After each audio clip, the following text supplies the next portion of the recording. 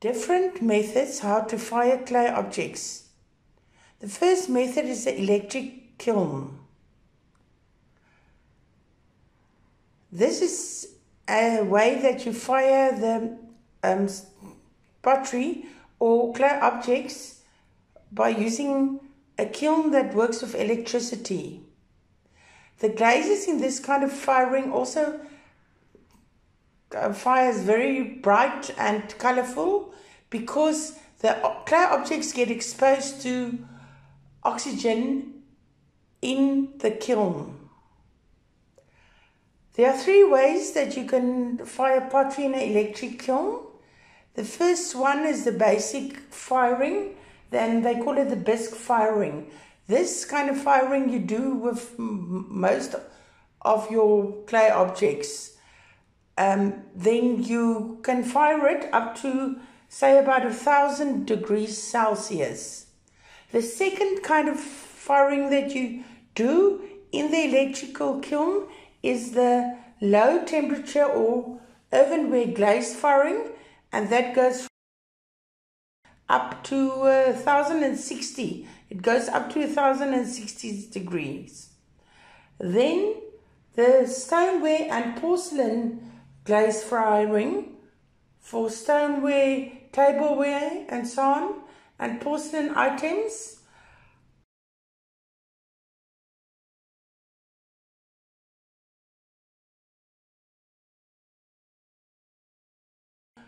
Even up to 1,300 degrees Celsius.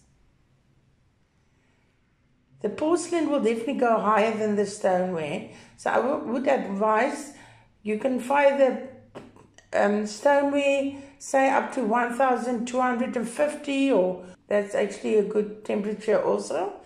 And then you can fire the porcelain even higher to 1,300 degrees. And then you switch off the temperature. You also can do fire your pottery or claywork. You can also fire in a gas kiln, where the kiln works with gas and so on. And with this kind of firing, you can make interesting patterns on your clay items by using a method when you put salt onto your pots as well and so on. Raku firing is also a way of firing. With this kind of firing, you don't need a kiln, so you can make a hole outside in the garden and put sawdust in, and you have to look that your pots are very dry, so it would be advisable to put your clay items that you want to raku fire in your oven at home for 190 degrees Celsius for about 3 hours to see that it's really dry before you fire it. And then you can fire it inside a hole in the garden with sawdust with it, and then you make a fire on it, top of it, and you see that it's totally cooled down before you take the clay articles out.